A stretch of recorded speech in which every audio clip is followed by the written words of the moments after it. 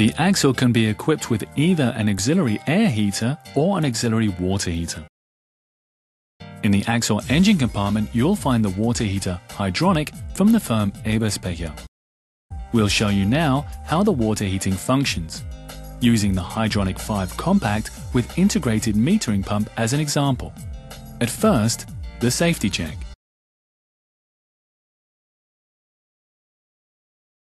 Control device, flame sensor, temperature sensor, overheating sensor, glow element, water pump, fuel metering pump, blower motor. The water pump starts. The glow element heats. The blower starts. The metering pump starts and the fuel-air mixture comes into the combustion chamber. The glow element lights the fuel-air mixture. The flame sensor registers the temperature rise of the waste gas. If a programmed value within a certain time is reached, the glow element is switched off. The flame burns further independently. Now the heater runs with a high heating output. The water is heated and the temperature is monitored by the temperature sensor. When it has reached 30 degrees, the vehicle blower is switched on and the vehicle interior is warmed.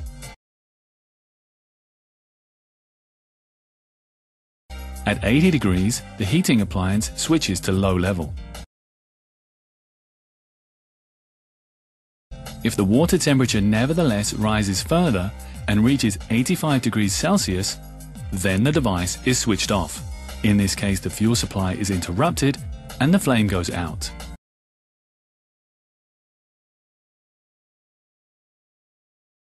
The heating appliance is in the run-on mode and the water pump keeps going. If the water temperature sinks to less than 75 degrees, the heating appliance starts once more, with a high heating output. Back to the installed heating appliance. Here you see the electric magnet valve with the water connections. With this valve, hot water can be pumped either into the heating circuit or the engine circuit to warm or cool the engine. These graphics show the function of both circuits. In the auxiliary heating operation, the control valve is operated and leads the hot water into the small circuit to the heat exchanger of the interior heating.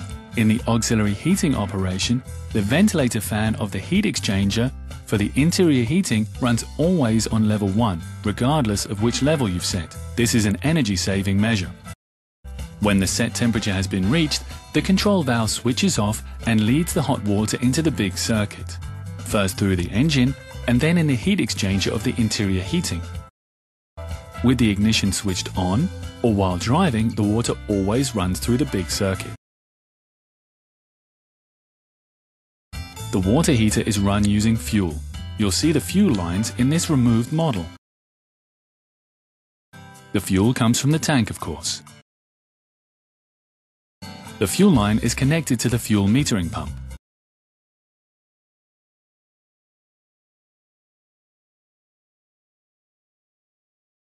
When you install a water heater, please be sure to use the correct fuel metering pump. There is also an air heater from the firm Eberspächer with a smaller pump. Use the one with the green sticker. The temperature sensor is to be found in the driver's cab behind the driver's seat.